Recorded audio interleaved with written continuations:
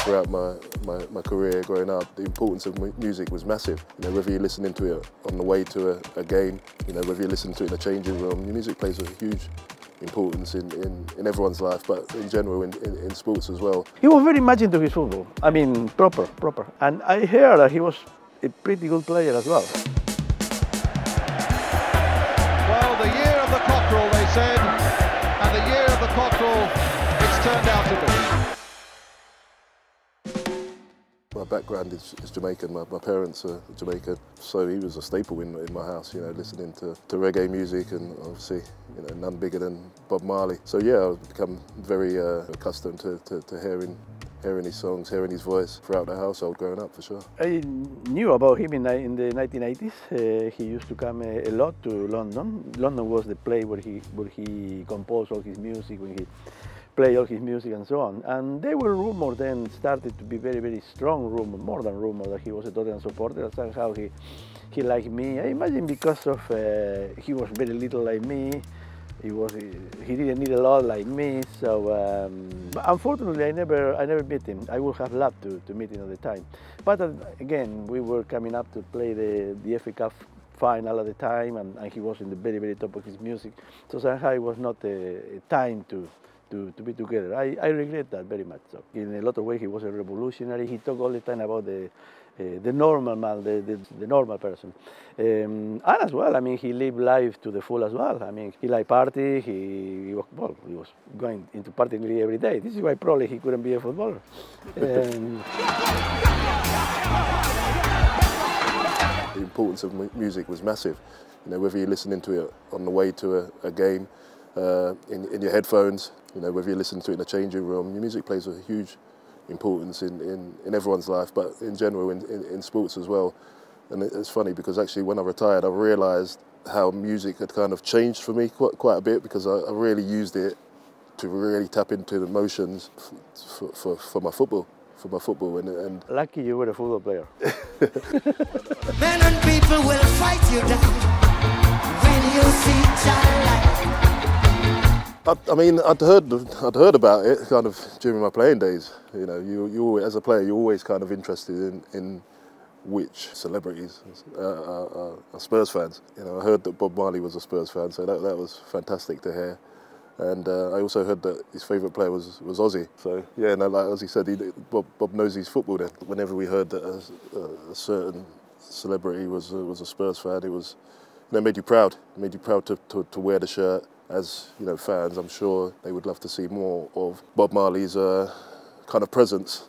You know, I believe I was only 1 year old when he actually passed away. So you know, it's such a shame that you know, never had a chance to really see him perform and to see how spectacular he was. But obviously his music it lasts a lifetime. The thing that jamming was a thing of the past. He was very much into his football. I mean, proper. And I heard that he was a pretty good player as well. People close to Bob Marley say if he ever had to choose between music and soccer, the guitar would probably lose to the ball. I think football, like music, is an art. It's a big art. And art, at the end of the day, is about freedom. I believe that Ledley, Bob, myself, we were all in the same business. A little bit of show business, but a little bit of sport business as well. I decided to move to England. It was my choice. I wanted to come here. Took a big chance. But I will say, from his point of view and from my own point of view as well, it was an incredible adventure. For him, it was all the time with his band and so on. I didn't have a band behind me, but I have Ricky Villa that somehow helped me. But of course, Bob Marley, you cannot fail to recognize him. His music it just crossed frontiers and so on. So it was all the time in the radio, all the time you were, some of his hits you were all the time listening to. Talking about the film was absolutely brilliant. I love it. You are there for 1 hour and a half plus of wonderful music, and on the other hand, you are seeing all his history, his life. So it's a wonderful film. I believe that probably he had to decide. He was a football fan first, and he had to decide, I would say, from one club in London, I would say. He knew about George Best, for example, and he admired him as well. He said in the press as well. But George was not playing at the time. So that was the connection. And then, of course, one team in London, and we were the team at the time in London. We had Glenn Hoddle, we had Ricky Villa, and some of the other guys. I mean, the type of football we were playing was completely different of what it was the normal, say, English football, very long balls and crosses and so on. So we played this different kind of football, and people, not only Bob, but everybody loved it very, very much. Singer Bob Marley, his reggae music known far beyond its roots in Jamaica, died in a Miami hospital today after a long battle against cancer. It was about 10 days, 12 days before we played the 1981 Cup final against Manchester City. Our famous Cup final where he scored this beautiful goal and so on. So he passed away. It was very, very sad, yes. The cancer was, he went to the doctor really less than 1 year before. And the doctor said, oh, this is cancer and this is very, very bad. And 1 year after, he was dead. It was a pity that somehow he was not able to see the final. He would have loved us winning the Cup, and basically Ricky's goal, he would have been very, very happy about that. All of a sudden, Spurs are in front again, and look what happened here. Some of his songs are very catchy, very easy to follow, say. So it will be very nice. I mean, probably we have Ossie go to we sing a song here, yeah, for the stadium. Yeah? We can also go to Wembley here, maybe. We sing the song. We do it. I'm sure the fans can make up a song. Yeah.